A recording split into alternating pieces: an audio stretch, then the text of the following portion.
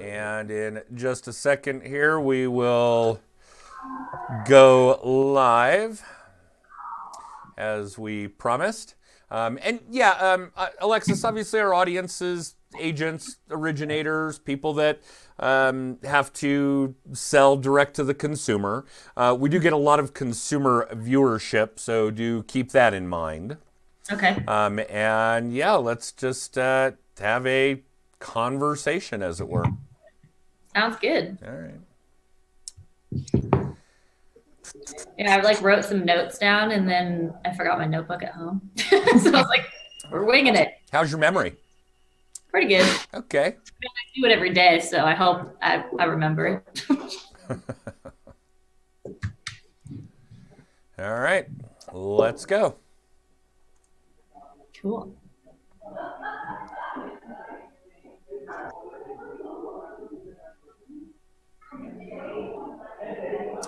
Good morning, Facebook, and all of the other channels that catch this after we're not live any longer. But I'm Adam Smith with the Core Finance Group. With me, as always, is our marketing director, Kelly Dingens.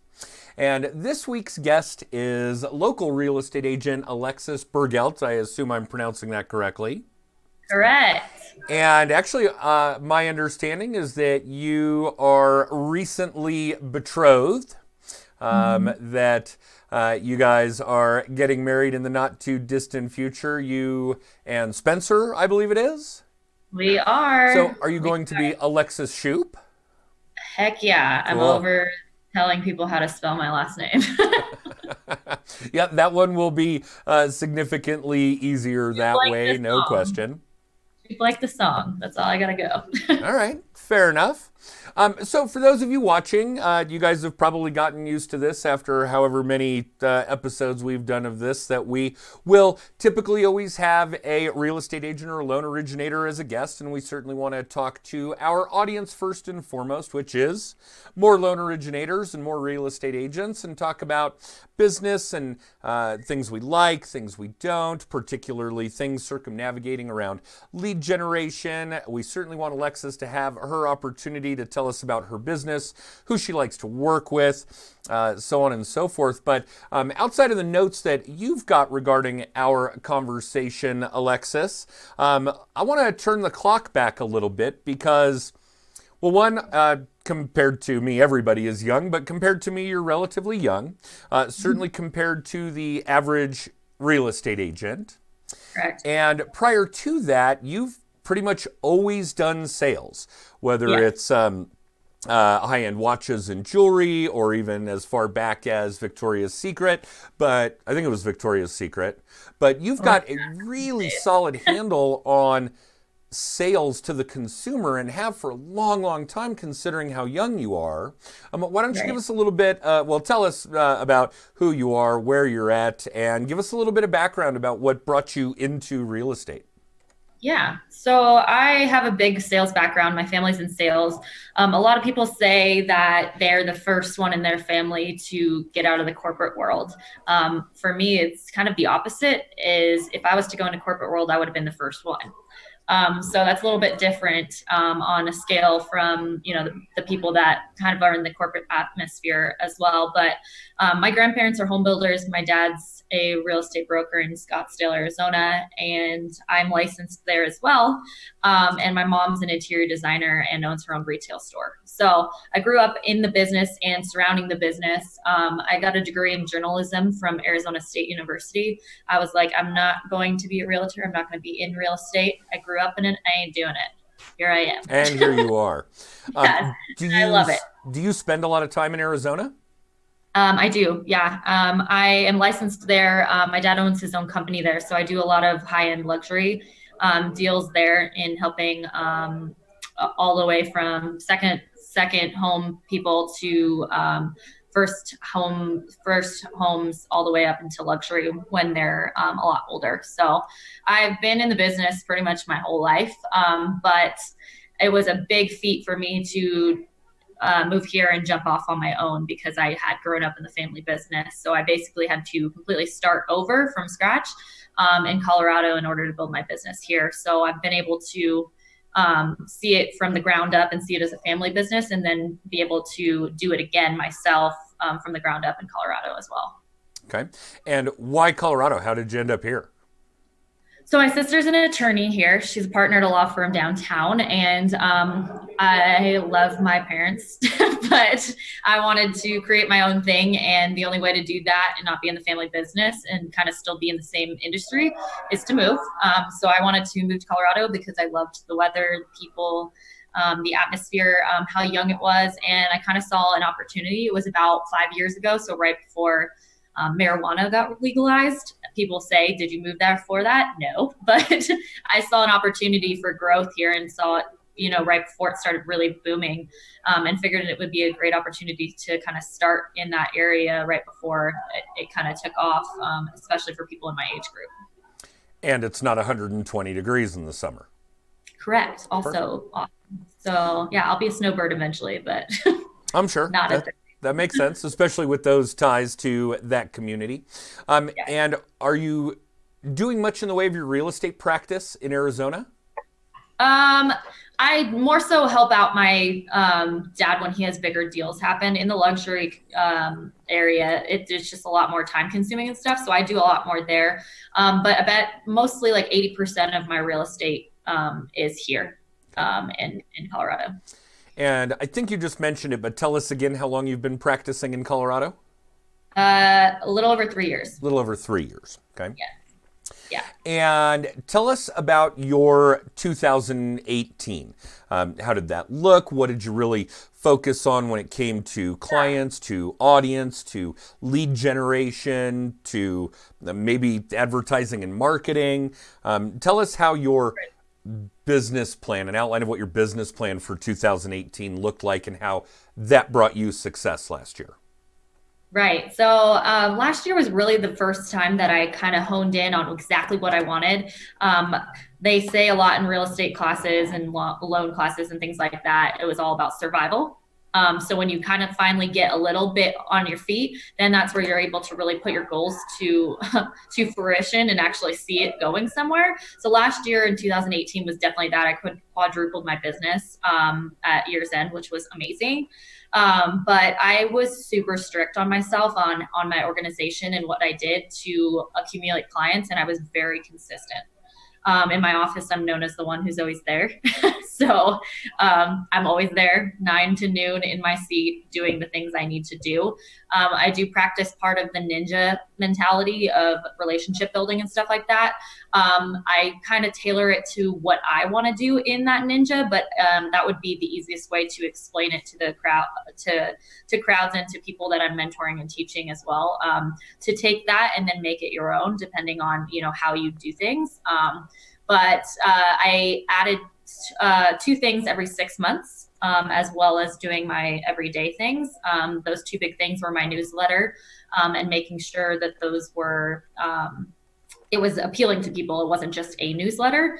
And then my open houses. And open houses were amazing. I hear so much about it. And I personally grew up doing open houses and hated them. Absolutely hated them because I was in a luxury house in a gated community with, and this was, a long time ago. So there wasn't social media and there wasn't those aspects to get the word out there. And it wasn't a booming market. So it was dead. And so last year they said, hey, well, why don't you add that in? And I said, no, thank you.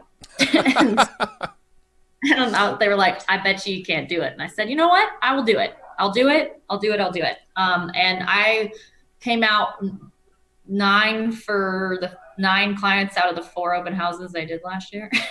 So my rate is incredible for that. So I would suggest for agents to do open houses, especially if you're newer, or especially if you're trying to make more relationships happen. I always say don't go in there thinking you're going to get clients. Go in there for our goal. And my goal was to make a Facebook Live video for the open house. And that was my goal. If I obtained that goal, then awesome. So I made it and put the pressure off of it. And that's why I think I also got lucky with some of the clients I did, but I was also strategic on what open houses I picked, what the price points were, where the traffic would be, what, time of year it was, etc. So. Okay, that's huge. And don't get me wrong, normally we would have an agent come up with one or two really good things that they had done in the past that fall right in line with what we teach our coaching clients and the elite secret sauce group. Steve, I see you watching. And I want to reiterate some of those because for you it's organic, but for our audience might be some things that they didn't quite pick up on. The first one that you mentioned is being consistent. And we've even done this in a recent video blog. We've got a weekly blog for agents, just a quick tip. You guys can get that through our text code at the bottom of the screen.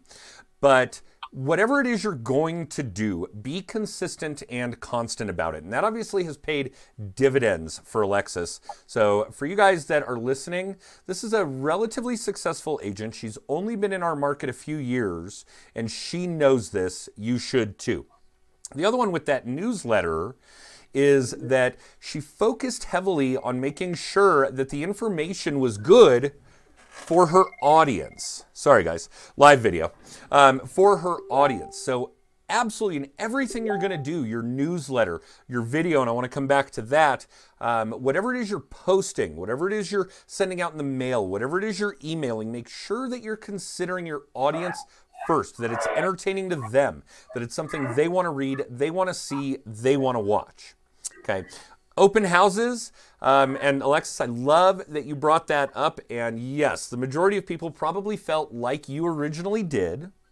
And I've done a few for some of our agent partners, and yeah, it's horrible. There have been plenty when it wasn't the market that it is today, where I would sit there for 4 hours by myself, not see another soul in a strange house where you don't want to touch anything and you don't want to change their channels and those kinds of things. It's absolutely horrible. But for those of you that are watching, Alexis touched on a really important point here.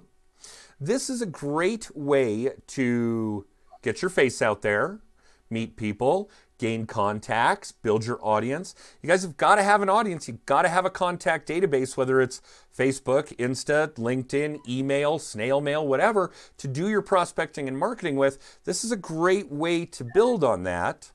And then one of the greatest things that Alexis mentioned was doing a live video from there. And if you guys aren't watching what we're doing and talking about live video just like this, then you're missing the boat. One, you're talking about something that enables you to get out there, really let people get to know you, who you are, what you look like, how you speak, your tone, your inflection, your sense of humor, what my office looks like, what photo Alexis has on the wall of her conference room, what's outside of Kelly's window, those kinds of things, my wardrobe, etc.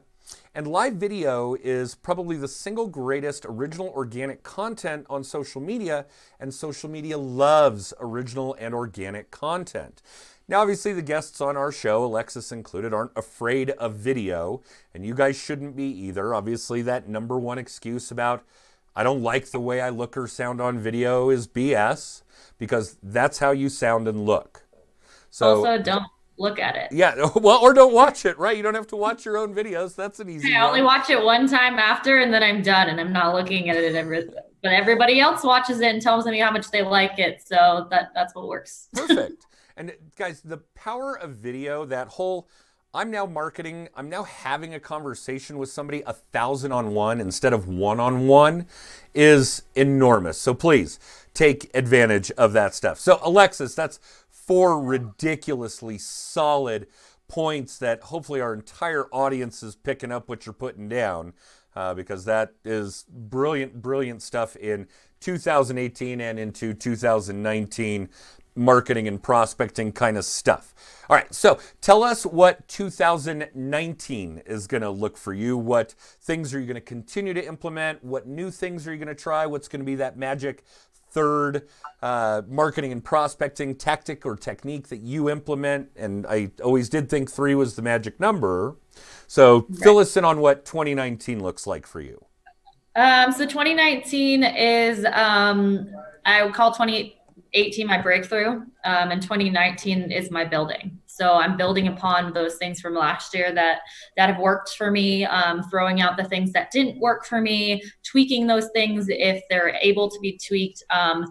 And so my building upon certain clients that I have, building upon past clients that I have, taking care of people is basically my buildable moment. That's my why.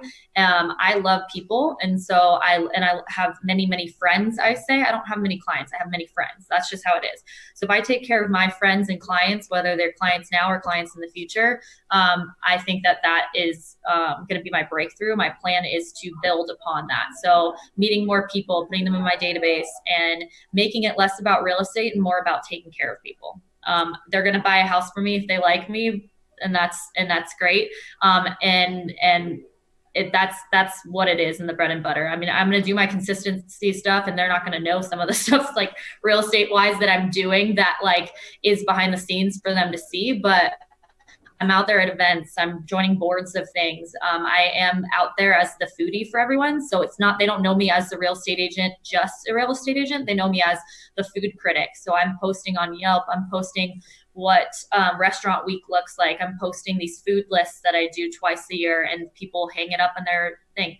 I don't know why, but there's no food list out there for people based on neighborhood, and we are a foodie city. I don't get it, so I created it. So being out there and just taking care of my friends and family, and meeting new people and adding them into that data bank. So as long as I'm staying consistent with what happened last year, and then building upon that with people and relationships and things that grow that, then I think that if I continue to do that yearly, the consistency and stay consistent in the business model that I created last year, I think there's no problem to double, triple, and go from there, and then stay consistent where I want to be in the future in my 5-year plan. That's brilliant. And good morning, David. I do see your comment there. Sorry, buddy. We're in a heated conversation here. I do want to reemphasize for those of you watching that this is a pretty important mentality, that we make friends before we make clients. This is very personal stuff. I know the last time my clients went to Taco Bell. Alexis has to hang out with people who are picturing their kids trick-or-treating up and down the block of a potential home they're going to buy. These things are very, very personal. We make friends before we make clients, and I don't have social activities that don't circumnavigate people that are either clients, are leads, or are advocates. Again, somebody that's done business with me, that's going to do business with me, or that might refer business to me. And after all this time, and my career's a little lengthier than Alexis's, and I'm not going to tell you guys how long because now I'm embarrassed. I feel like the old man this morning. But this is a very, very important piece of the puzzle. You guys have got to understand how big an ordeal this is. People don't drop $500,000 on purchases every day. Odds are it's the biggest acquisition of their life. I don't care if it's a first-time buyer in Alabama, Steve, that's a stab, spending $80,000 on a condo, or Donald Trump building a new office tower. It's the biggest transaction of their lives. This is somebody you've got to be really close with, somebody you've got to be tight with, somebody that, again, we all know, you know, like, and trust. So making friends before you make clients is a very, very big deal. Thank you, Alexis, for making that clear. And piggybacking, as you know, because most people are real estate agents or loan originators and stuff like that on here. The biggest thing with that too is, and what I see every day is when you're working with people you know, like, and trust, they trust you back, but you're also able to navigate what their style and personality is, to be able to navigate how they're going to handle a certain situation in the future. So you're able to tailor that. Are they more intense about the cash and needing number driven, or are they wanting you to just hold their hand? Which person is the decision maker in this thing? If you don't know the people that you're working with and you just get leads randomly, it's a lot more work on you to have to figure out how their style is and how to get the job done, because you don't know how they are, and everybody's different. So I say I work with my friends more so, instead of, you know, a lead generating site and things like that. because I know them and I'm able to do the best job for them and feel connected towards it, but also be able to do my best job with them based on their personality type and what services them best in a transaction. That's brilliant. Yeah, communication skills are going to be key. There's no question. Along those lines, are you a believer in the DISC profile system? Yes. Yes. Do you The try? problem, Do you try and yes. So identify those personality profiles in your clients? yeah, the only problem I have with that is I take it often, or I used to take it often. And like if I was playing with my dog and then I did it, I'd be like super high I. But if I was like doing my taxes, I'd be like super, like I'm pretty much a D and an I, which I mean, everybody can figure out if you know a DISC assessment, like there's no problem there. But it does kind of relate to kind of at what time you're doing it and at how you're feeling at the same moment.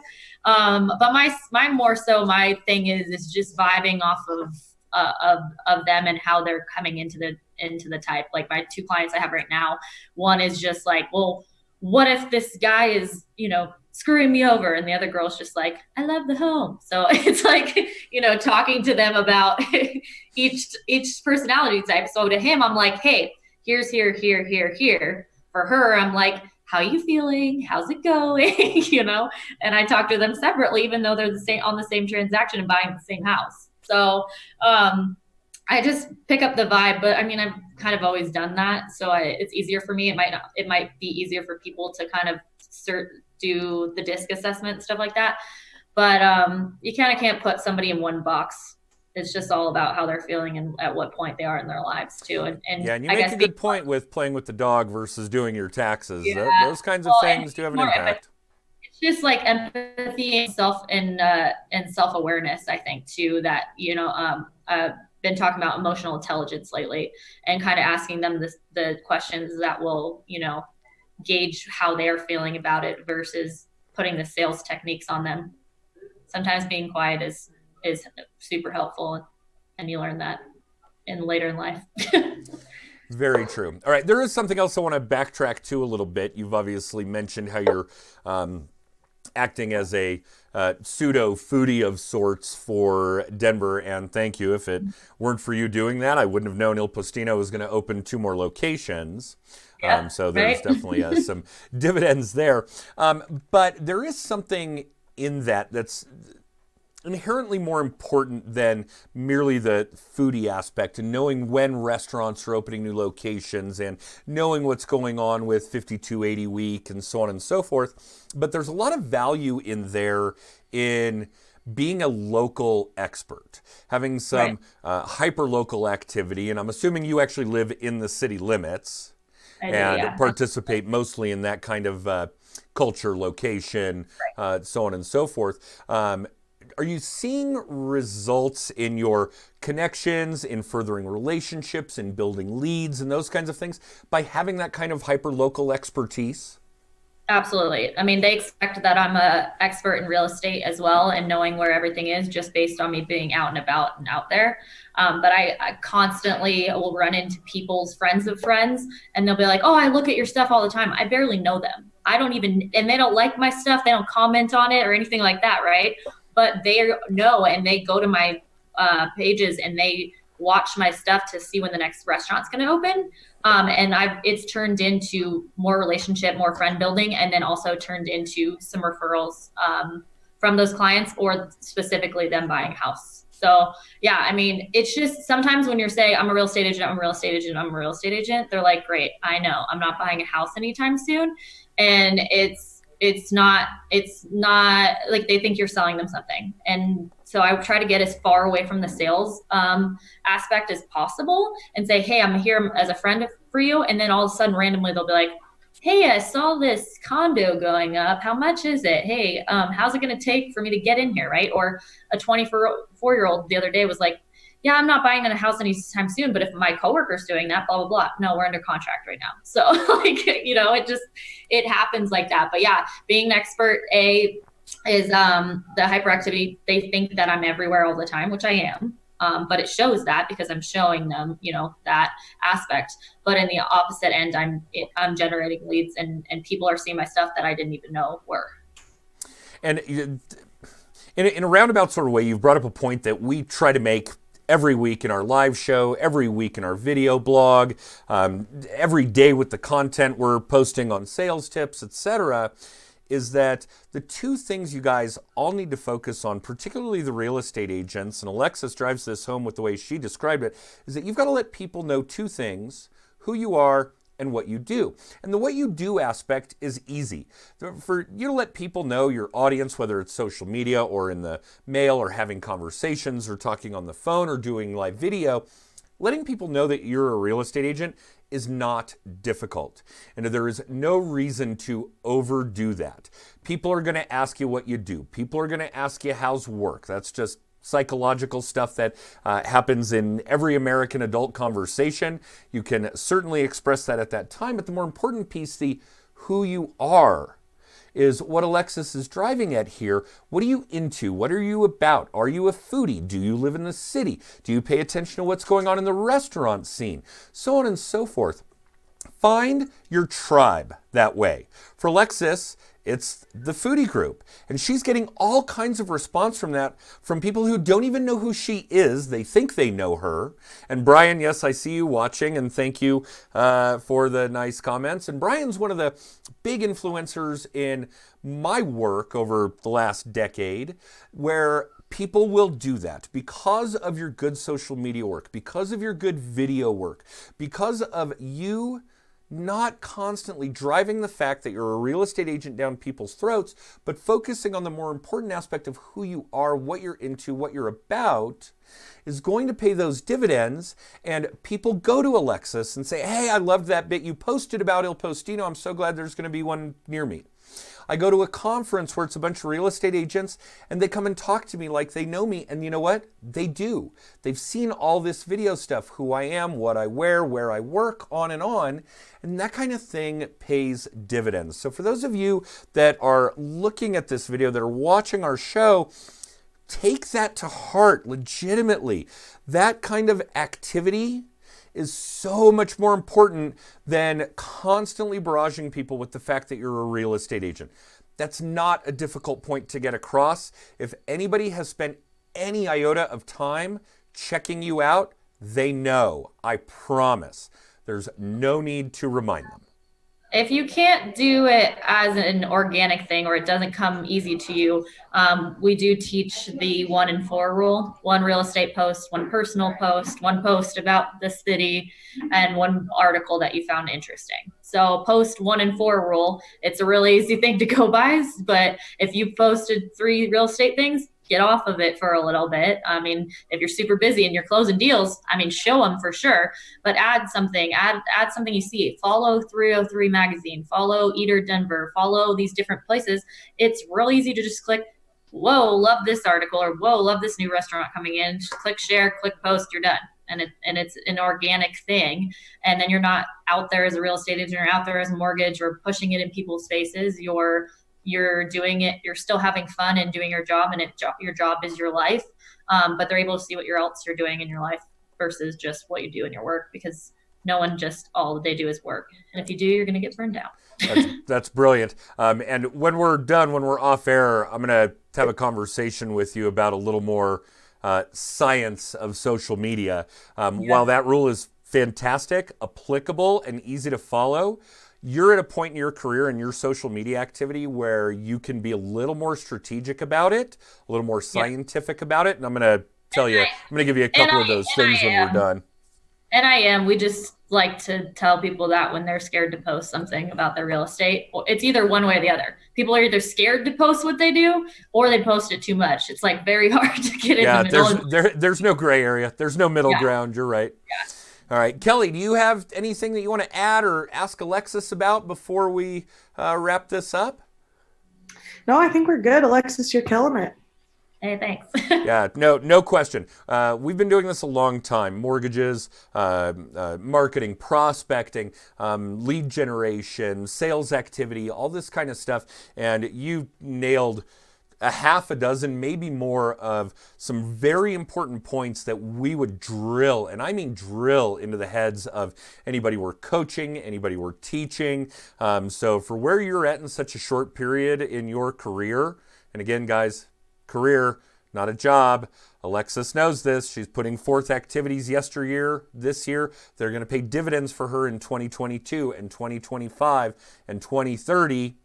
So pay close attention to that kind of stuff. But yeah, absolutely brilliant, brilliant stuff. All right, as we wrap it up, Alexis, we certainly want to make sure that our audience knows that what you do, we talked a lot about the who you are, but tell us how to find you, social media, phone, email, carrier pigeon, whatever's best for the consumer. But I guarantee there are a ton of them watching, probably some that are in your tribe. And if they want to reach out to you, how would they do that? Yep, so carrier pigeon works, but I'll usually go with Facebook. My handle is just Alexis Bergelt, Bergelt. You can get a hold of me pretty much through Facebook or my phone number, which is 480-522-9503. That's still an Arizona number, but because I work in both states, I'm still here in Colorado. And my email is alexis@sellingdenvermilehigh.com. I'm happy to answer any questions you have and be a fellow friend until I'm your real estate agent. Perfect. Well, Alexis, thank you for joining us. That was an absolutely wonderful broadcast, one that I really enjoyed. I'm sure Kelly did too. It's always fun to hear that the things we're doing are the things that everybody should be doing. We love that reinforcement. So that's it for this episode of How I Met Your Mortgage. You guys can catch us every week at 10:30 Mountain Time. Every Monday, at 10:30 Mountain Time. If you want more information about us, if you'd like to be a guest on the show, you can use our text code below. Text core to 63566, and it'll ping you back all kinds of good information. You guys have a great day. Okay, hang on just a sec here, guys.